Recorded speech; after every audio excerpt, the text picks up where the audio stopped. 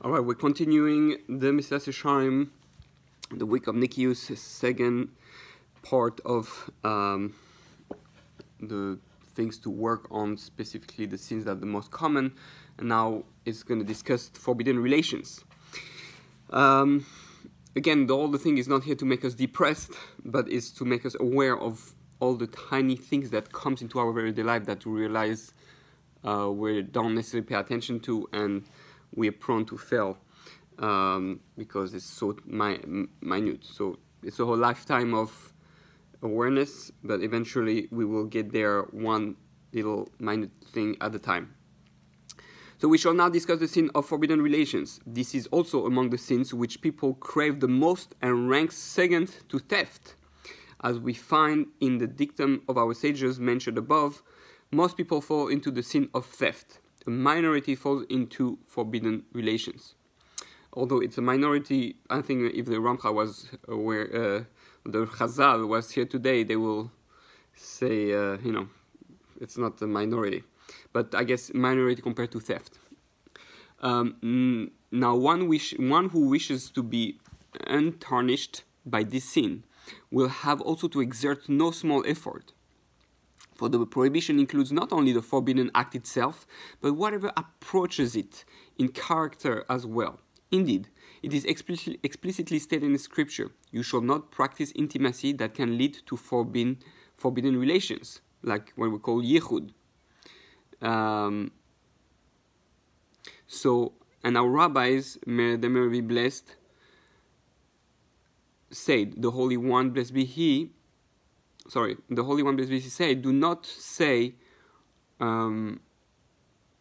since I am forbidden to have intercourse with a woman, I will hold her and be guiltless. I will embrace her and be guiltless, or I will kiss her and be guiltless. The Holy One, blessed be He, said, just as a Nazir who vows not to drink wine is forbidden to eat moist or dried grapes, or any grape liquor, or anything derived from the grapevine, so too are you forbidden to touch in any manner a woman who is not your wife. Anyone who touches a woman other than his wife brings death upon himself, and so on. So, obviously there are exceptions, but the key is to be careful. So that's where Shomer Nigia comes from, and where we have to understand that, because since it's one of the most powerful desire, unless there is some barriers to that, we're going to fall. We're prone to fall, and we look at our society and we see the consequences. Notice how wondrous are the words of this dictum. For it likens this prohibition to the case of a Nazir, where even though the primary prohibition is limited to the drinking of wine, the Torah forbids him anything bearing any connection to wine. This was a lesson by which the Torah taught the sages how they should erect a fence around the Torah regarding the authority granted them to add protective measures to its prohibitions. For they would learn from the laws of the Nazir to forbid, because of a basic prohibition, anything that is similar in nature. So, something in nature, the same on Shabbat, we have the same thing, something that resembles the melacha. We are meant to live on a higher level than non-Jews, because we are supposed to be role models for an ethical and moral society, and therefore we have to be even more careful when we do things and put more fences. Thus the Torah did with respect to the mitzvah of the Nazir that it authorized the sages to do with respect to all other mitzvot. So we apply this to the other. Now,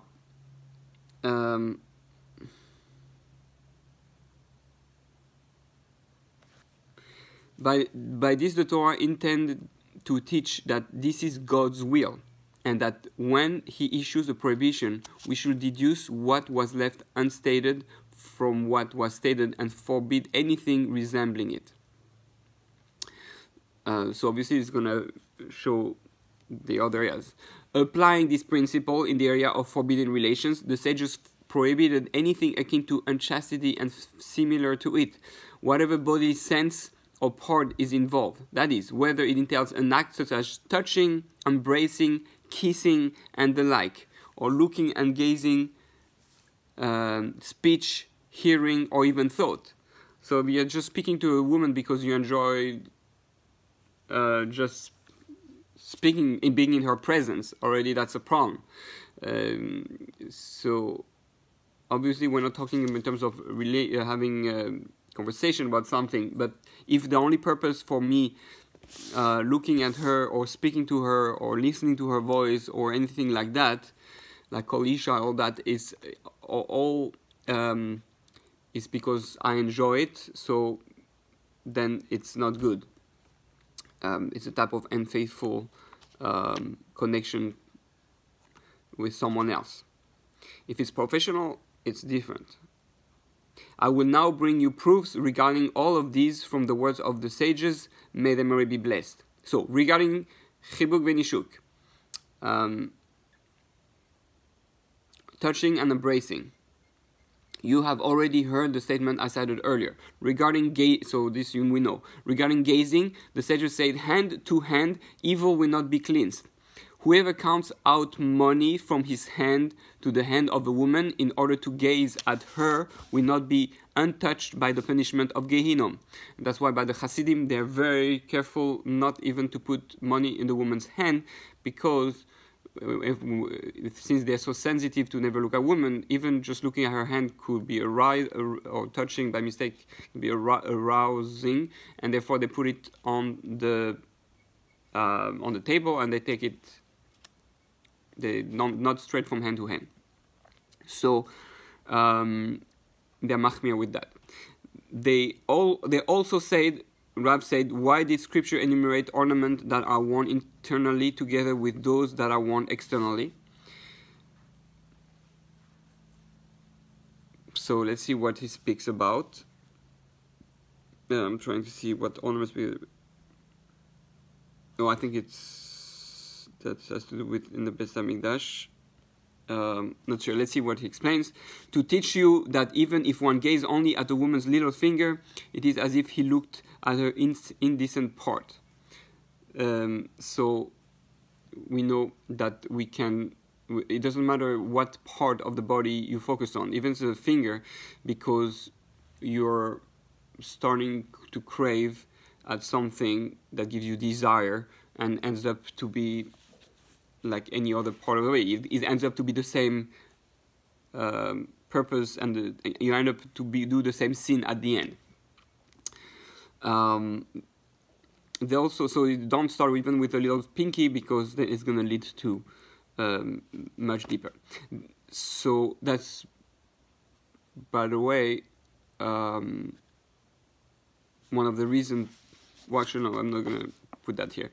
They also said, why did the Israelites of that generation need atonement? Because their eyes fed on lewdness.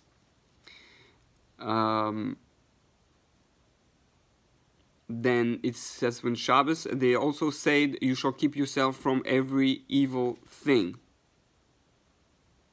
That generation, I was thinking, I think the generation of the flood, if I remember correctly. But it says also about when they were with Bilam. Anyways, I wasn't sure which one is speaking about. A person, they also said, you shall keep yourself from every evil thing. A person should not gaze at a beautiful woman, even if she's unmarried, or at a married woman, even if she's ugly. As for talking to a woman, it was explicitly taught, whoever engages in extended conversation with a woman brings evil upon himself. Regarding hearing, they said hearing a woman's voice is an indecency. Furthermore, regarding verbal licentiousness, namely indecent speech, our sages already shouted passionately, and let him see no unclean thing in you. Unclean speech, namely obscenities. And they say because of the sin of obscene speech, like not refined speech, speaking about sexual stuff and all that, not clean. New troubles arise, and the young men of the enemies of Israel die. The young men of the enemies of Israel die. They also said, if one utters obscenities, Gehinnom is deepened for him. Moreover, they said, everyone knows to what end a bride enters the bridal chamber. But if anyone sullies his mouth and speaks of it, even a decree of 70 good years is turned to calamity. So we have to be very careful speaking about anything sexual in our mouth. We should not be speaking dirty, so to speak. Because everything is going to lead, whatever you speak, you think, and therefore it's going to lead to action. They also said, even the frivolous conversation between a man and his wife is related to him at the time of judgment. Be careful how you speak when two people are married. Also you have to speak with refinement. You're king and a queen. You're not, you're not teenagers. With regard to listening to obscenities, they also said, even one who listens and remains silent is liable, as it says, the wayward mouth is a deep pit. He who incurs the Lord's wrath falls into it. So just listening, stay away. It is apparent that all one's faculties must be innocent of unchastity and anything related to it. Someone may whisper to you that what the sages said of lewd talk was merely a threat to keep one far from sin, and applies only to the hot-blooded who are aroused to lust whenever they speak of it. But for someone who speaks of it in jest, it is insignificant and of no concern. Your retort should be, no, that's not what it is. It's even for simple people pure people like you. The evil Yetzer Hara has just spoken. So that's, that applies for people who are really lasting, or no. That's the Yetzer Hara speak like that. For the sages, may their memory be blessed, brought this explicit verse as their proof. Therefore, the Lord shall have no joy in their young men, neither shall he have mercy on their orphans and widows. For everyone is a hypocrite and slanderer, and every mouth speaks obscenity. So that's in Yeshayahu, quoted in Shabbos. Note that this verse does not mention idolatry, unchaste relationships, or murder, but rather hypocrisy, slander, and obscenities. These are all forms of speech without accompanying action, and because of these sins, there went forth the decree. Therefore the Lord shall have no joy in their young men, neither shall he have mercy on their orphans and widows, for everyone is a hypocrite and slanderer, and every mouth speaks obscenities. For all this his anger is not turned away, but his hand is still outstretched. So we see that don't need to do any act, just speaking and being a hypocrite, saying one thing and not thinking it, all that stuff. We have to learn to be clear, transparent, honest with ourselves. Why do I speak to that person? Why do I like to speak to that person? What's my intention in speaking to that person? What's my intention of listening? All that needs to be thought in our mind, because otherwise we're doomed. Furthermore, if this is not true, how then are we to understand the impurity of lips mentioned by Yeshayahu? Because I am a man of unclean lips, and I dwell in the midst of a people of unclean lips. Rather, the truth is, as our rabbis, may their memory be blessed, have said, that lascivious talk is in fact lewdness of speech.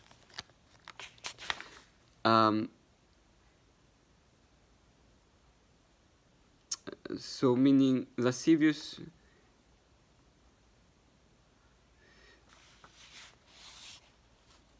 So lascivious is things that is not directly dirty, so to speak, but brings hints of things.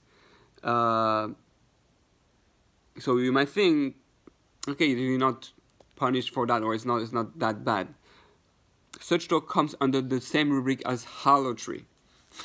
Say no, because it's like it's actually aroused the Yetzer Hara to sin. So you're putting yourself in the situation just by hinting stuff like that. It's a type of harlotry. Such talk comes under the same summary of harlotry, forbidden like all other forms of unchastity, other than the act of illicit relations itself. That although these forms are not subject to the punishment of excision, caress, or judicial execution, Misad Beddin, they are nonetheless forbidden in themselves. This is aside from the fact that they lead to and bring about the principally prescribed act itself, as in the case of the Nazir mentioned in the Midrash referred to above. And now we finish with thought. As for thought, our sages have already said at the beginning of our Braisa, you shall keep yourself from every evil thing. One should not entertain impure thoughts during the day, so as not to come to impurity at night. They also said sinful thoughts are more injurious than the sin itself, because it stays in your brain. It's like a cancer of the brain. It keeps you busy and distract you from everything, and so it destroys you, like, because you keep it in your brain. You're fighting, and then you keep it. If you sin, it's a sin. You did it and it's done. But the thought, it's just like it stays there, and then you can't allow it to enter into your brain. I'm just thinking of it. No, this stays and destroys you little by little. It's like a slow death instead of a quick death. And Scripture explicitly states, evil thoughts are an abhorrent to the Lord. We have discussed thus far two grave root sin over whose branches people are prone to stumble because of the abundance and the mind's inclination to rationalize them in one's desire to commit them. So this is for the sin of like immoral sins, forbidden relations, sexual sins, improper thoughts. So we see that it is intense, and I think almost every man who read that says, "Oh boy, I'm in trouble." We're all in trouble, and that's okay, because the key is to be working at it and to be thinking of it and to fight. As long as you fight the fight, you're good. You're a hero. You're doing, even if you sin all the time, but you keep fighting. Meaning you don't sin all the time. Like if you let yourself, "Oh, see, I did it. I just do it. Who cares?" No, that's not fighting. Fighting is like you constantly fight and try to fight. Okay, you fall. It's okay. I'm gonna make it happen. I'm gonna become more pure. There's not one man in the world that is not challenged by that. Yosef HaTzadik was challenged so many times, and even about him, he said he lost some drops when he was with Potiphar, and he needed help from his father. Hashem saving him. He brought his father, and last moment he was able to save himself. And we know in the Gemara, Rabbi Akiva was running after a woman, like even the great sages. And the greater you are, the greater your Yetzer Hara. So we know also it's a sign of greatness. So don't be demoralized, don't feel sad, don't feel depressed, don't give up, don't think you're gonna go to Gehinnom just like that. That's what the Yetzer Hara wants you, because the Yetzer Hara wants you to feel depressed about it and that you have no chance for you. Then you're going to do even more and you give up the fight, and that's it. Then he has you completely. So don't let him win. Be strong, fight the fight, be holy, pure, and God willing, we'll celebrate the many battles won in Olam Haba together.